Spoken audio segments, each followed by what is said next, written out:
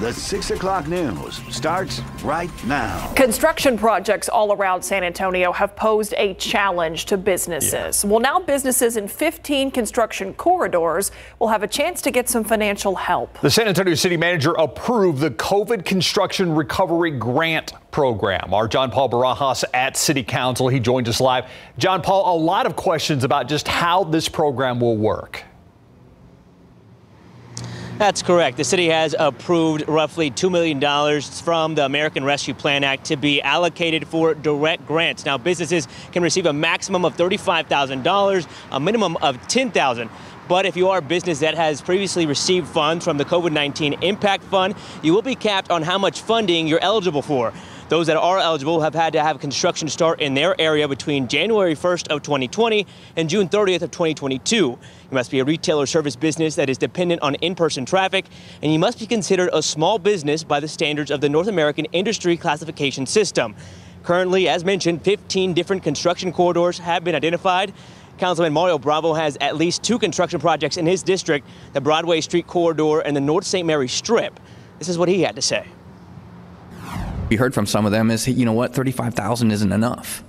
And I heard that from somebody who's lost $1 million. This is not going to make anybody whole, but my number one priority is to make sure, and this is echoing what Councilman McKee Rodriguez was talking about, is we want to make sure that nobody goes out of business. Now, the main 2 questions businesses were asking was, is the assistance going to be enough? And is everybody who is applicable going to receive the assistance? Coming up at 10, we'll hear from those businesses as they have more concerns. At City Hall, John Paul Barajas, KSAT 12 News.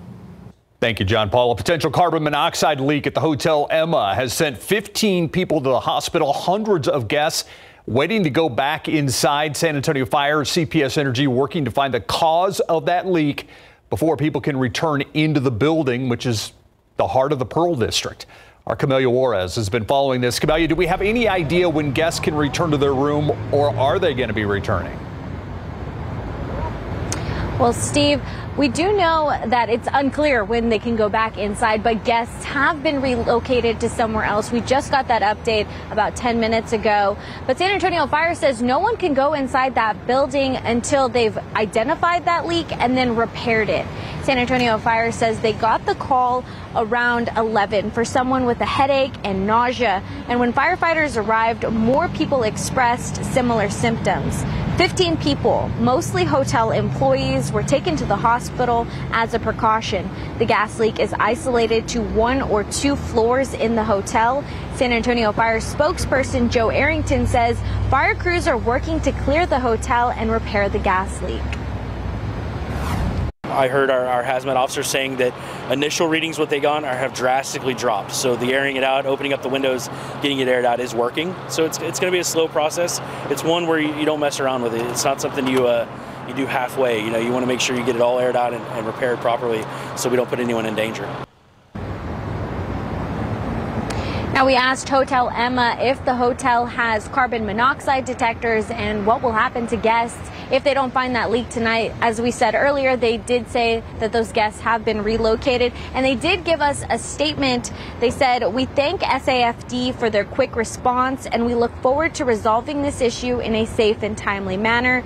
The safety and comfort of our guests and staff remains our top priority. We're watching the situation closely, and we will share updates as they occur." And as a precaution, a restaurant nearby was evacuated as well, but it opened about a couple hours ago. As we learn more and we get more updates, we'll let you know on air and on live. Reporting live from the Pearl, Camelia Juarez, KSAT 12 News. All right, Camelia, thank you. Despite being charged with a DWI in a hit-and-run crash, Northside Councilman Clayton Perry is expected to return to the San Antonio City Council tomorrow. Perry took a leave of absence from his role as the District 10 councilman on November 14th, just over a week after a head-on crash and a few days after he was booked for failure to stop and provide information.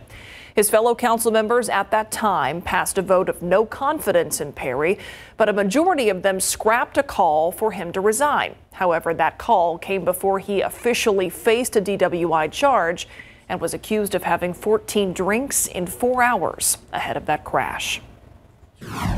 I feel at the time it was the appropriate thing to do. We're supposed to act on whatever information we have at the time.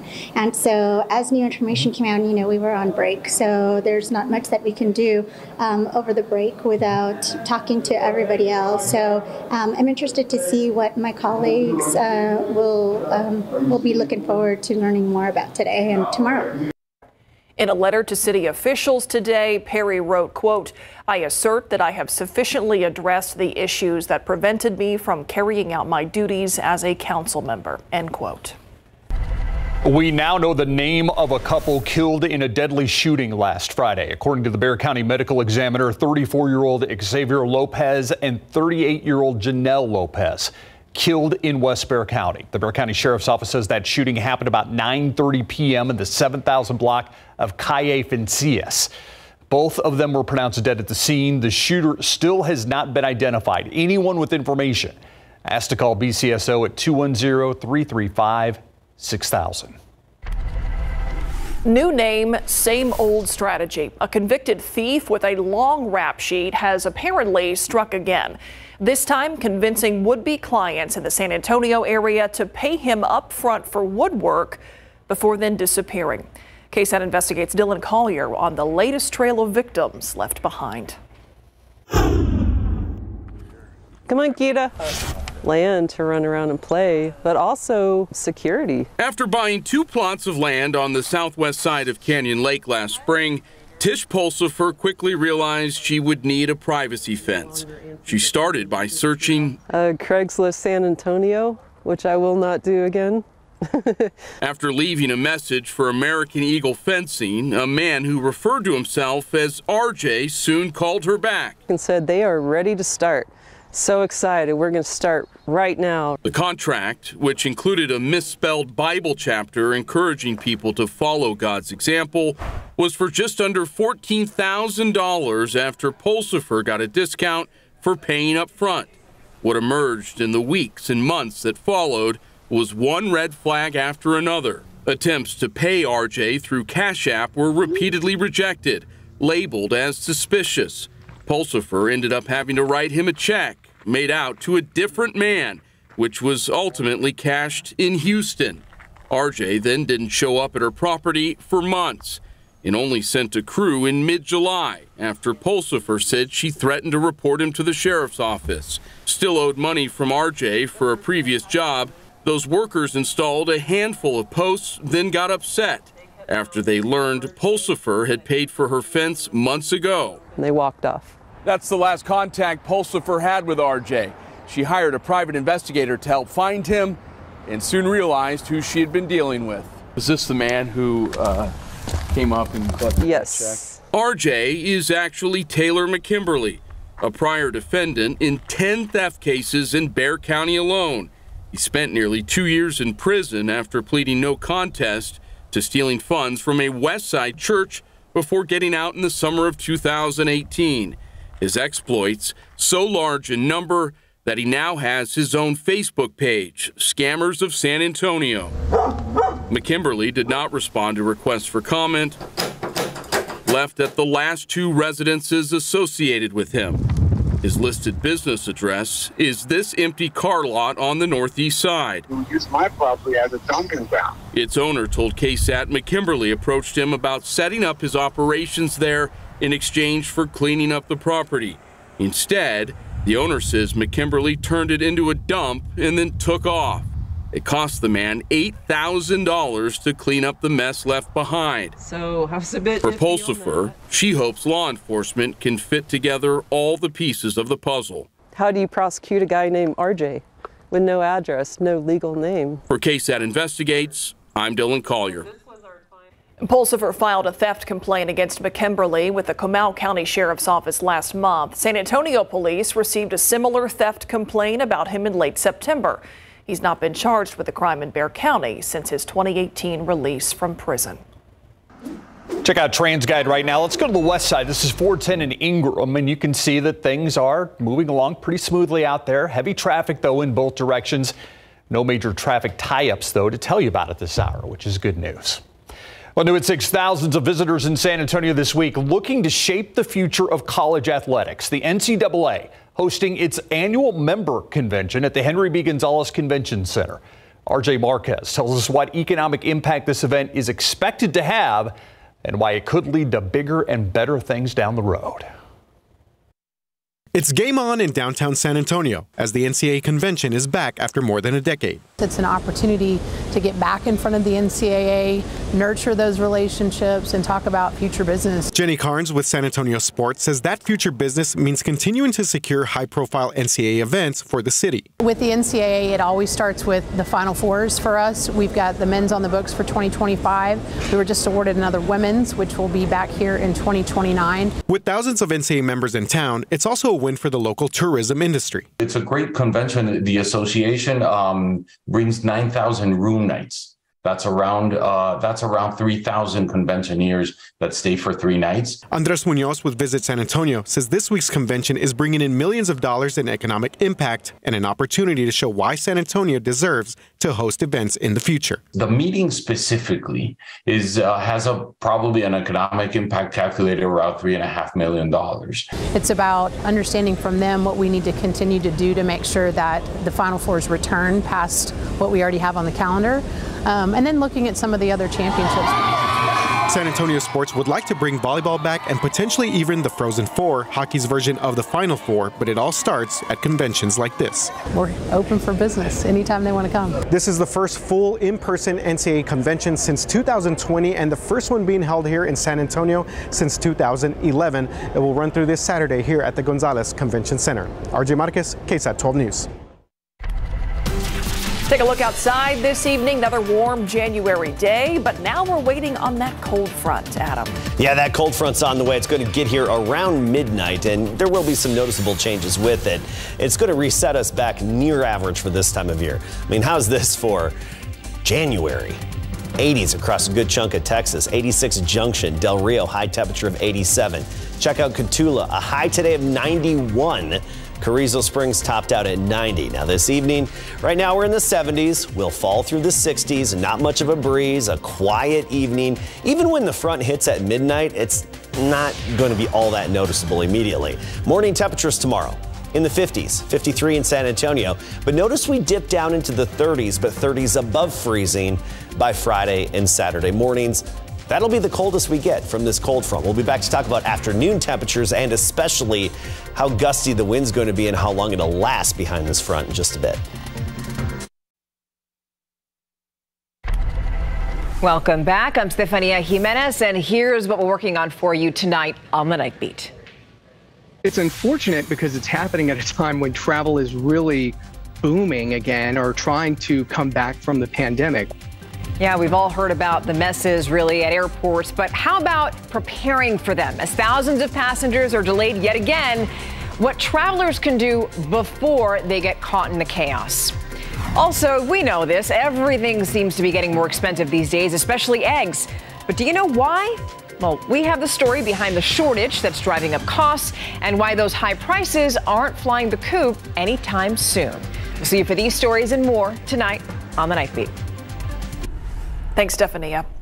The best in the nation. That is the news from University Health about their living donor kidney transplant program for kids. Courtney Friedman talked to the program leaders and a transplant recipient about what makes this program number one. About a year ago, 14-year-old Gwen De Leon started feeling sick. They said, hey, it's your kidneys. Go to the hospital, like right now. She was in kidney failure and went immediately on dialysis. It's just part of the process. They knew immediately that she would be needing a kidney transplant. Gwen's father, Jeremy De Leon, said 7 months into dialysis, they joined University Health's Champion for Life program. A living donor champion is really an ambassador for the patient to help educate others and to help identify a living donor. Renowned surgeon Dr. Francisco Cigarroa directs the University Health Transplant Institute and says the new program finds patients a champion who is trained to help find them a living kidney donor, offering a much better success rate and shorter time on dialysis. Living in such a small town where it gets out really fast. The town of Divine rallied around Gwen and over 100 people got on the living donor list. Gwen found a match and had the successful transplant November 17th. I was feeling so happy that I cried, and I was like, I'm off this machine. I can I can breathe. And Gwen wasn't the only success story at University Health in 2022. Closing out the year, the team had performed more pediatric kidney transplants with organs from living donors than any other transplant program in the country. Just under 60% of all of the pediatric transplants we did were living donor. Dr. Jennifer Milton is the Transplant Institute's chief administrator and says they're now taking the show on the road. We present at grand rounds. We present at other transplant programs at national conferences.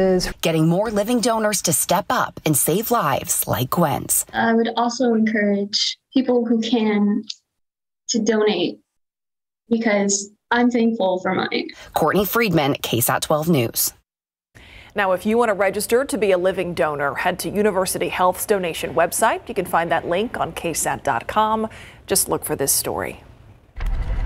Check out Sky 12 right now, and we're over the convention center appropriately with the NCAA convention in town. And if people are thinking, oh, wow, 70s, this is great. This is going to be what it's like in San Antonio. A little bit of a drop off. Yeah, we'll have a drop off. It's not going to be as drastic as previous cold fronts this season, but you'll notice the change. And really, it's going to reset us back to near average for this time of year. And if we have any visitors in town, if you're sniffling and sneezing, welcome to mountain cedar season here in South and Central Texas.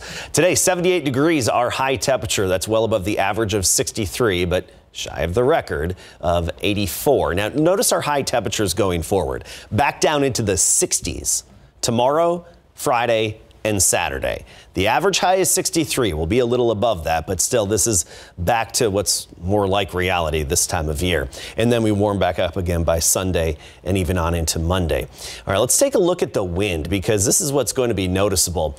Notice off into North Texas and even parts of West Texas, the wind is starting to pick up. That's behind the cold front. Lubbock right now, a steady wind at 31 miles per hour. Amarillo, a steady wind at 20. That gusty wind is going to be headed our way, and you're going to notice it first thing tomorrow morning. Here's our future cast for the sustained wind. This is not gusts. This is just steady wind. And by 7 a.m., about 15 miles per hour. We get to 11 a.m. and we'll likely have a steady wind out of the north around 20 miles per hour. That, of course, means higher gusts. And the wind's going to remain howling tomorrow up until after sunset, and especially 9-10 p.m., that's when it starts to simmer down more. When you want to talk about the gusts, we're thinking 30 to 35 miles per hour, especially the first half of the day tomorrow. This model's saying up to 38, 39 miles per hour. Not out of the question, but we're thinking mostly up around 35 at times. In the hill country, you could see some even higher gusts than that. Those gusts do simmer down after sunset tomorrow, and especially tomorrow night. North wind this time of year never really bodes well for the mountain cedar count. Today it was high at over 4,700. The wind's going to be out of the north tomorrow and even Friday. Friday just not as gusty. You're not going to notice it as much, but still we'll have that northerly component to the wind, a gentle north wind. So the north wind are likely to boost that mountain cedar count in over the next couple of days and last for a few days from that higher concentration of cedar trees up in the hill country. All right, here's the big picture weather-wise. You see a little swirl here. It's moving from Colorado into Kansas. That's an upper level low pressure system that's staying to the north of us. All the good precipitation it's going to be making, that's going to stay east of our area, unfortunately. It's going to stir up more showers, but just not for us. We're going to remain high and dry around here. Nothing but sunshine tomorrow. 53 at 7 a.m. by noon up to 62, then a high of 66 at 4 o'clock with those gusts up to 35 miles per hour. Notice the coldest mornings, Friday down to 38, Saturday down to 35. That's as cold as we'll be, though, around here, and we're back into the 70s by Sunday. All right. Thank you, Adam. All right. It seems like the season just got started. Yeah. But the Spurs are kicking off the second half of the NBA season tonight, Larry. And it's fun to watch them getting better each and every game. They're not getting the results they want, of course, but the Spurs are kicking off the second half of the season, knowing that they are a very tough, gritty team, and that's certainly becoming their identity. And J.J. Watt was moved to tears on Sunday. Coming up.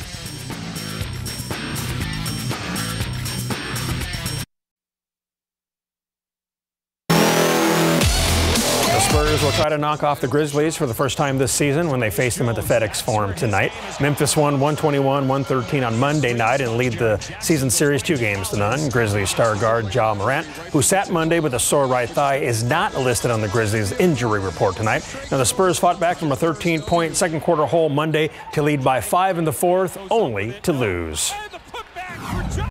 Something that we have to do to give ourselves a chance every single night, but something that we want to build on as well. We don't want to be a team that just depends on making shots and trying to play pretty and doing things like that. We want to be in there getting ugly, trying to be the team that plays harder every single night for all 48 as well. Here's the matchup for you. Memphis will host San Antonio tonight at 7. Pro football coverage, powered by Davis Law Firm. Buffalo Bills safety Damar Hamlin was discharged from a Buffalo hospital this morning 9 days after he suffered a cardiac arrest during the first quarter of Monday Night Football between the Bills and the Bengals. He was flown from Cincinnati to Buffalo on Monday, where he passed a series of health tests, and now he's able to continue his rehab at home and with the Bills. Grateful first and foremost that he's home and with his parents and his brother, which is great. I'm sure it's felt like a long time since he's been able to be home naturally there, and I'm sure it's a great feeling. And yeah, we'll leave it up to him. His health is first and foremost on our mind as far as his situation goes, and then when he feels ready, we welcome him back as he feels ready.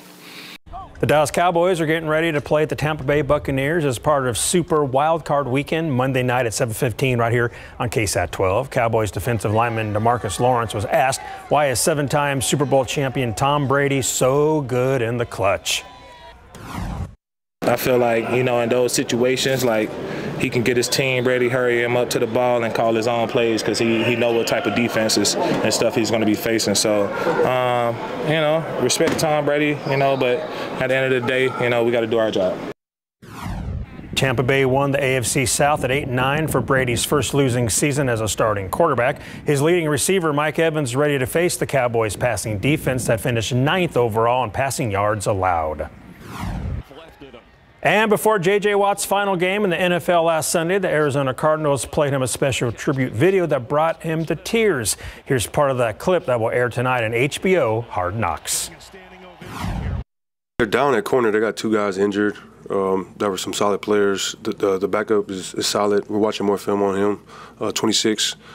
He's made some plays, but when we're healthy, it doesn't matter who the DBs are. So hopefully we get a lot of cover one. I love that. Our apologies for that. Somehow our video got out of order. Evans had 71 yards receiving and 1 touchdown in the Bucs' 19-3 Week 1 win at Dallas. And are we going to have that JJ sound? Hopefully we have it coming up. Brother, Jage, I just want to say congratulations on retirement. You and your resiliency throughout all the ups and downs, you ending up in the NFL and you being a Defensive Player of the Year and you having all the success that you had showed me that it's possible. Congratulations, buddy. See you in camp. You're an incredible player. Excited to see the next chapter of your life. Good luck, brother. Congrats on your retirement and Hall of Fame career, Jage. It's been so special having a front row seat to it all, and I couldn't be more proud of you. Love you, bro. His wife and both of his parents are also part of that video, and he cried a lot, which was obviously awesome. Did not expect it. He did not. It surprised him. Yeah, the NFL is going to miss him. They will. Yeah. Thanks, Larry. Well, former Uvalde CISD Police Chief Pete Arredondo still not talking about what happened during the catastrophic response to the deadly shooting at Robb Elementary, but he did talk the day after the shooting. Yeah, what he said to investigators about that response or lack of it, and what body cam shows actually happened during that response. The full story is next.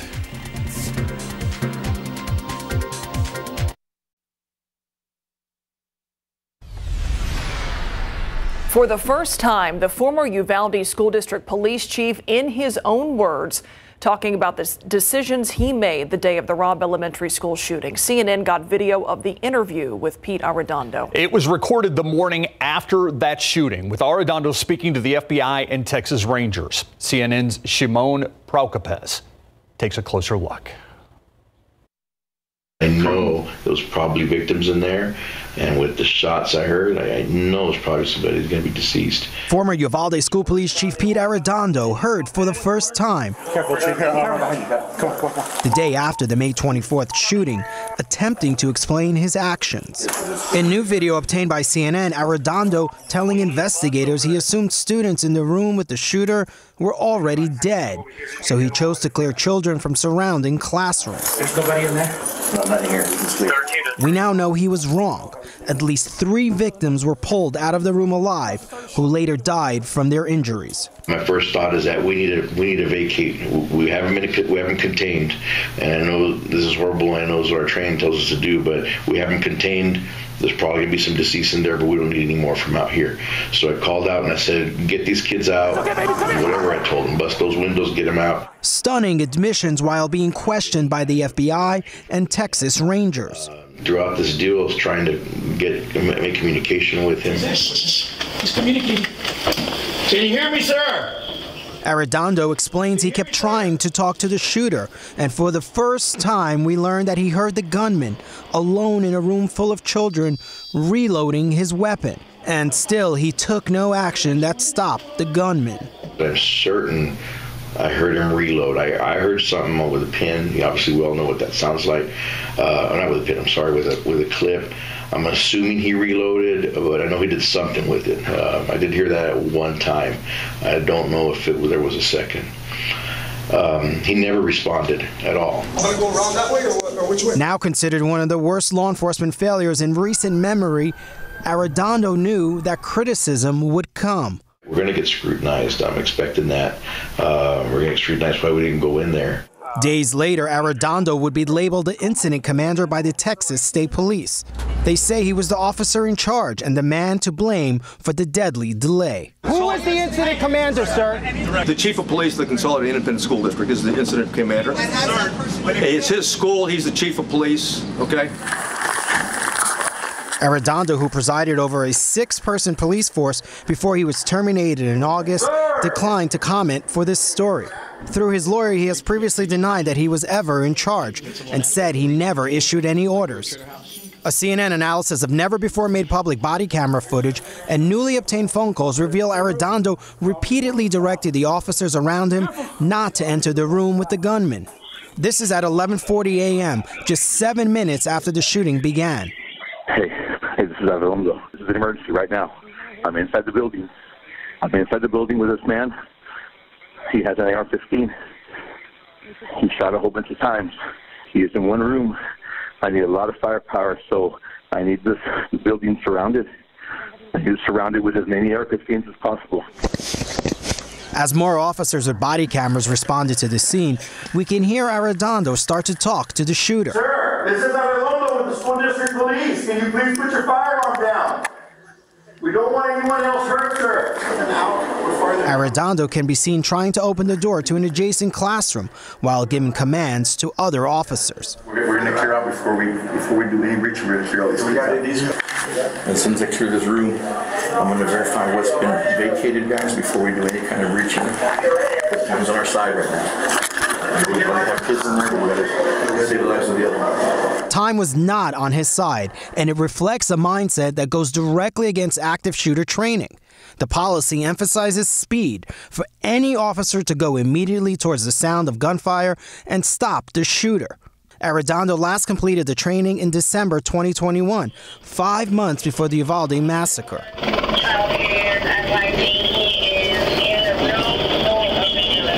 At about 12:12 p.m., a crucial transmission from the Uvalde dispatcher comes over the radios in the hallway, informing the officers that a child in the room with the gunman called 911 and says she's surrounded by victims. The dispatch blares within earshot of Arredondo. He doesn't seem to hear it because he's talking, repeating instructions for officers not to enter. Hey guys, hold on. We're going to clear the building first, and then we'll tackle it. But we're going to empty these classrooms first. All these are empty, Pete. He's verifying right now. The officers actually turn down their radios so they can hear Arredondo give the order. Actually, turn the radios down, please. It seems clear to the men on this side of the hallway Arredondo is in charge. No entry till the chief of police gives you permission there. And when a nearby officer suggests that a Border Patrol agent looks like they are about to go in, You ready for friendlies? Tell them wait. No, wait, nobody entering. Arredondo said he assumed Border Patrol agents at the other end of the hallway would be the ones to make the breach, since they had rifles and he and his men only had pistols. So I know those are BP, and I know those are probably BORTAC. Smart thing for us to do, obviously with a handgun, is we need to let these guys make entry when it's that time. I gotta go over here. But it wasn't just handguns. As body camera footage clearly shows, there were plenty of heavily armed officers on scene. Some in the very first moments after the shooting began. Arredondo, for the first time, also explaining why he thought the door was locked, admitting he never tried to open it. I have it in my picture in my mind that I saw that hammer in there, and usually when that's there, that's locked. Man, 90% of the time. One of these will be. We now know investigators believe it was unlocked, and there was no need to wait for a key. At the end of the interview, Arredondo says that rather than breaching the door, he even considered trying to shoot through the walls to kill the gunman. The thought crossed my mind to start shooting through that wall, which has been stupid, but you start thinking, there's already somebody deceased in there. You want to start, but obviously we don't ever train to shoot through walls. It's not something that, it's not probably the smartest idea, but you always question yourself. Shimon Procopez, CNN, Uvalde, Texas. You can find a link to the full interview video, all 57 minutes of it, on KSAT.com. Just look for this story. We'll be right back.